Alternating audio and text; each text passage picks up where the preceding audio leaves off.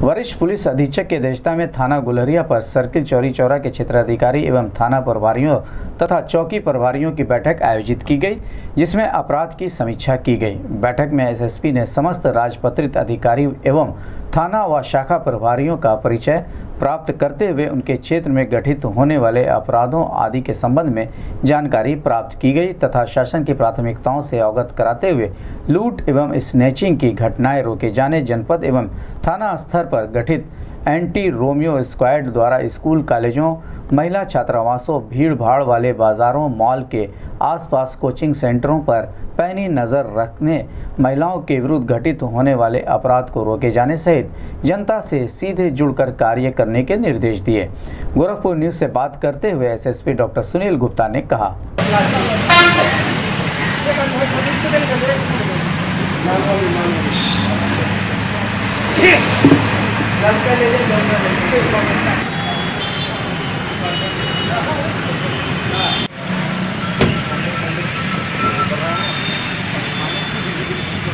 बहुत बढ़िया साफ सुथरा अगर खाना भी पहले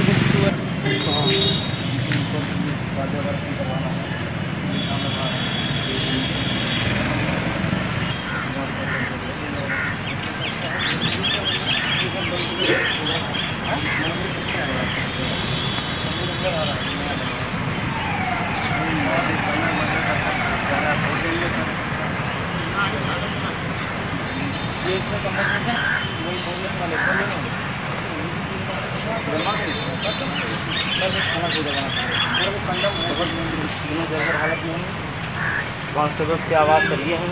उनकी भी दयनीय है। सभी के साथ भारत सरकार और उत्तर प्रदेश सरकार जो चाहे उसमें चौकी खोलना है, गेट खोलना है, गश्त करनी है, जो भी है यथासंभव जितनी हमारी जनशक्ति है, जितनी हमारी पावर है, जितनी हमारी क्षमता है, उस हिसाब से हम पूरी कोशिश करेंगे कि जनता को क्राइम से मुक्त कराने।